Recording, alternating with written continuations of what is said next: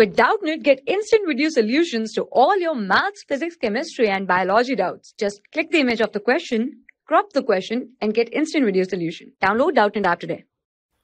Hello everyone, let's start the question. So the question says, a circuit having a resistor of 2 mega-ohm and capacitor of 1 microfarad is placed in series with a battery of 2 volt.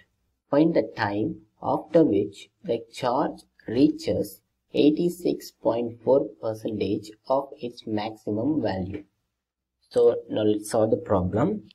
So in this question, the capacitance value is given, that the capacitance C is equal to 1 microfarad.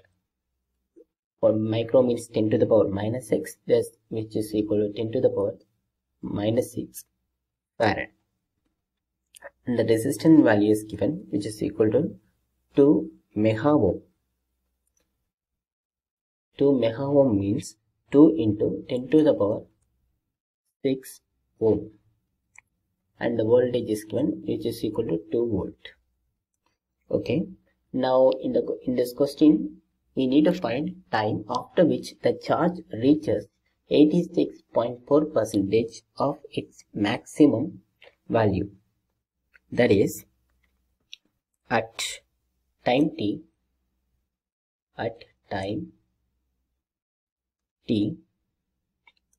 Q is equal to 86.4% of its maximum value Q naught. Therefore, Q by Q naught is equal to 86.4 divided by 100.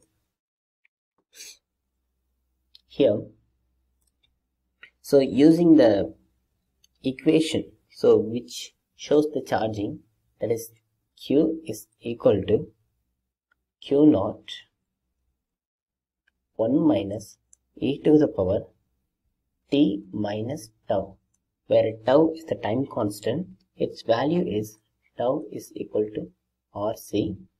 So value of R is equal to 2 into 10 to the power 6 and C is equal to 10 to the power minus 6. Therefore, the tau value is equal to 2 seconds. So, now Q by Q naught is equal to 1 minus e power t by tau. Therefore, so this can be written as e to the power t by tau is equal to 1 minus Q by Q naught. We know the value of Q by Q naught, that is 1 minus 86.4 divided by 100. So this is equal to 100 minus 86.4 divided by 100 is equal to 13.53 by 100. So now put the value of tau is equal to 2. Therefore, we get, sorry, I missed the minus sign here. So this minus, here minus. Therefore, e power minus t by 2 is equal to 13.53 divided by 100. Now take the reciprocate.